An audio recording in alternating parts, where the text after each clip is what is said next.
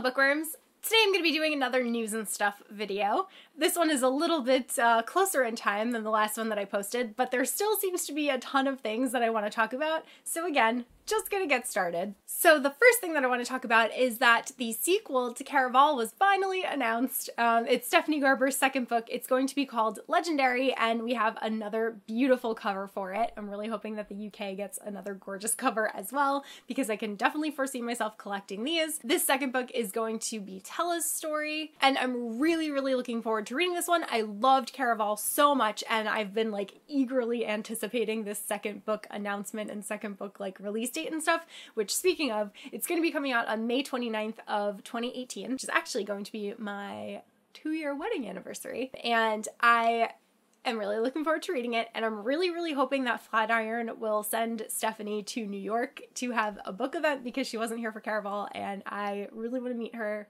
for the third time and have books signed. Next, I want to talk about a couple of Harry Potter things. So in what I'm sure is a surprise to no one, the Tales of Beedle the Bard illustrated edition was recently announced by Bloomsbury. That's going to be coming out on October 2nd of 2018. Since we are getting a Fantastic Beasts illustrated book, and now we're getting a Tales of the Beedle Bard illustrated book, I have a hunch that in 2019 we might be getting an illustrated Quidditch Through the Ages book.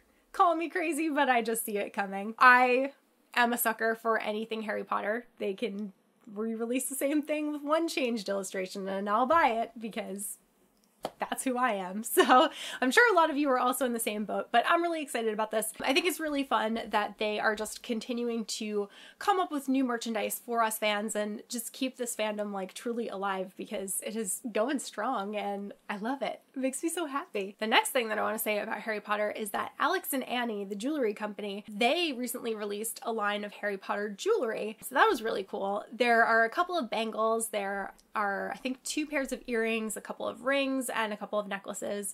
I really like the Hogwarts crest necklace, so I've been kind of eyeing that one, but I haven't picked up anything just yet.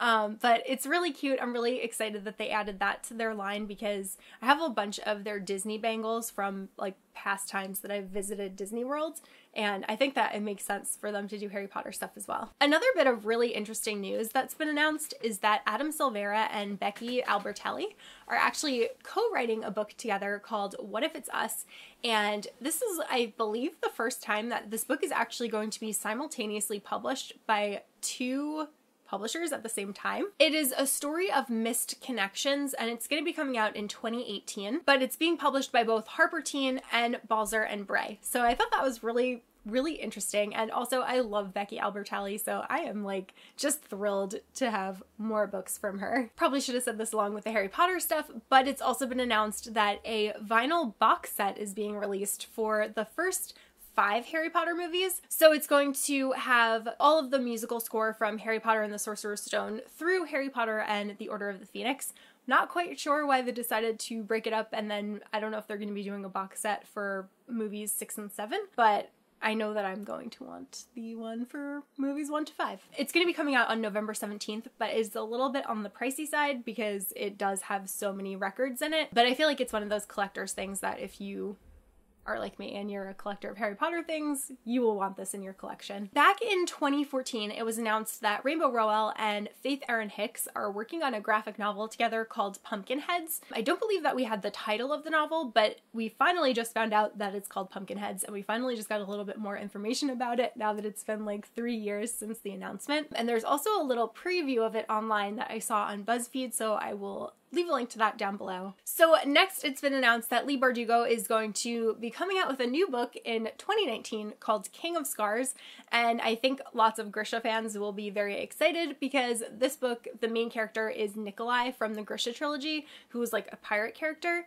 I actually have only read the first book in the Grisha trilogy. I need to read Siege and Storm and Ruin and Rising, so I have not yet met him, but from what I understand, he seems to be everyone's favorite character, so I'm looking forward to meeting him, and I will definitely be catching up in time to read King of Scars. It's also been announced that Freeform is going to be having another television series based on Sarah Shepard's books. This is called The Perfectionists, and it's actually going to have a lot of characters from Pretty Little Liars in it. it sounds like the actresses who played Allison and Mona are already involved in the project. I know that she has a book called The Perfectionists, and I believe that one's a duology, definitely much shorter than the Pretty Little Liars books.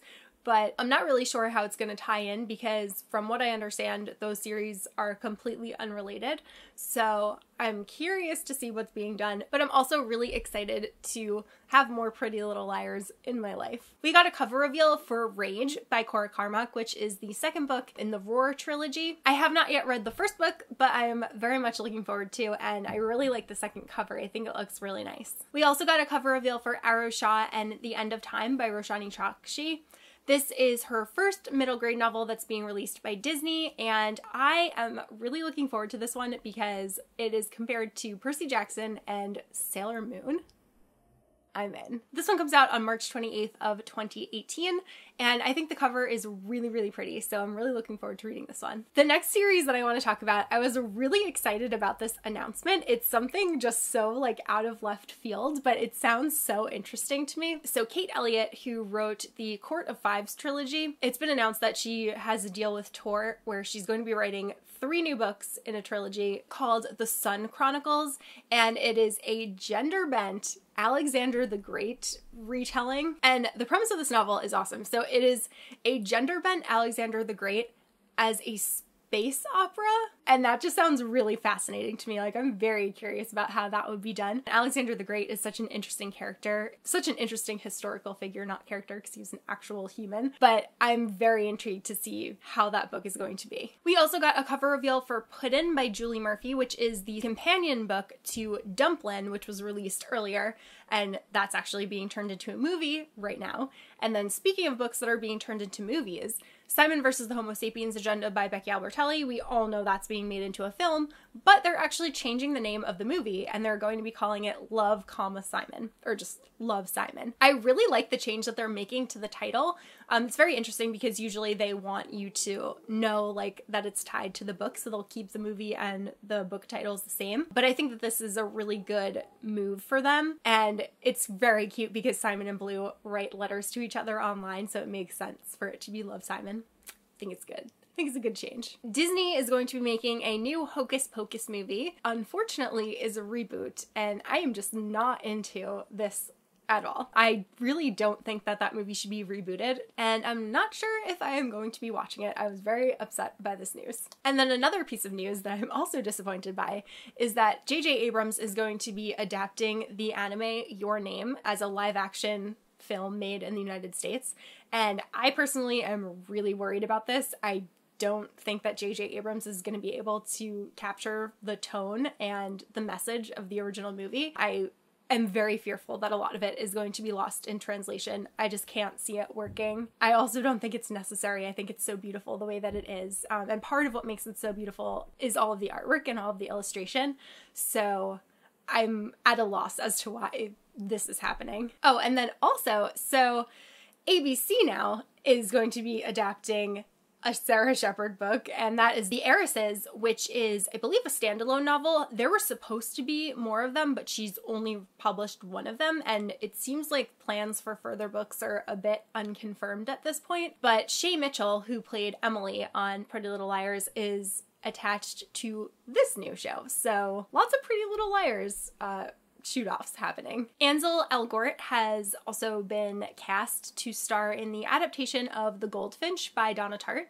I have not yet read that book, but I am very curious about it. I thought it was so funny when I heard that news because I'm pretty sure that like the day before I had just been talking about how Ansel was in like so many things, like every YA adaptation ever, and then he just like stopped being in things, and now he's gonna be an adult book adaptation, so that's cool. We also got a cover reveal for These Rebel Waves by Sarah Rosh. I believe it's a trilogy and it's inspired by the Spanish Inquisition, but there's like magic and stuff, and the cover is like really cool. And that one's gonna be coming out in July of 2018. And then we also got a cover reveal for The Way You Make Me Feel by Maureen Gu.